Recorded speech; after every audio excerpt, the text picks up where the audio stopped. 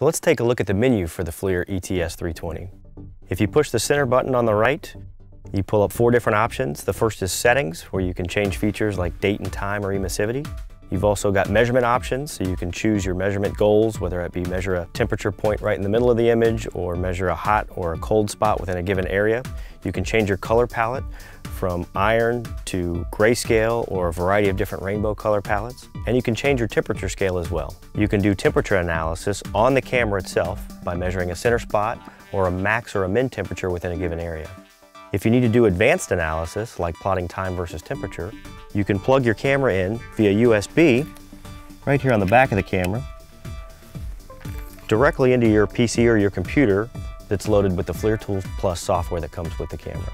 Automatically, it connects and produces a live image for advanced analysis and data streaming. For more information about the FLIR ETS320, go to FLIR.com/ETS320.